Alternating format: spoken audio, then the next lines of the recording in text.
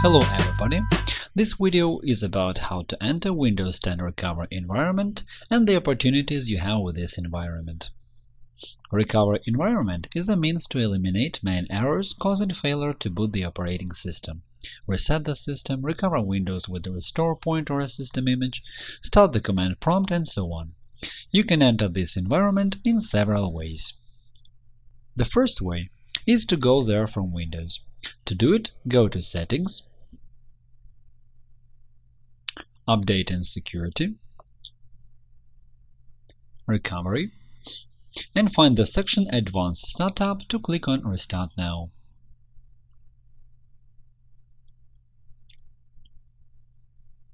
The second way is to click on Power and then on Restart while holding down the Shift key when you are shown the window where you need to enter your password.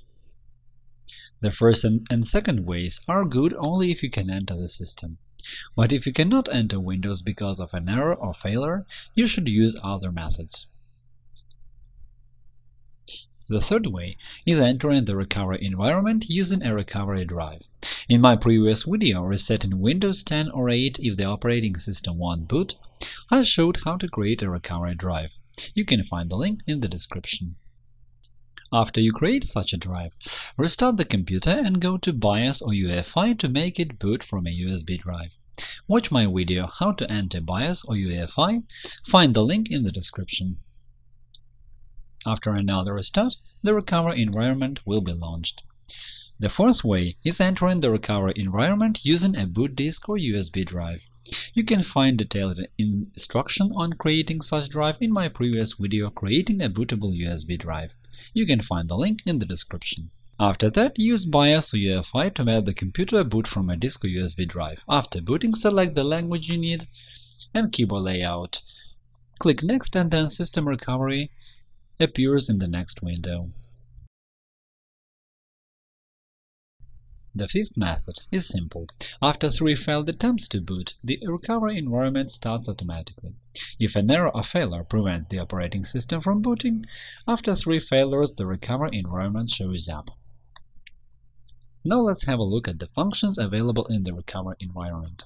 In the first window, you can click Next to enter and use Windows, or turn off the computer, or click on Troubleshooting, that is, go to the actual functions of the recovery environment. The first function is resetting the computer. Find more detailed information about it in my video Resetting Windows 10 or 8 if the operating system won't boot. By clicking on Advanced Options, you can see the list of all additional functions available in the recovery environment. System Restore, System Image Recovery, Startup Repair, Command Prompt, and go back to the previous build. We discussed all these functions in our previous videos. You will find the links in the description.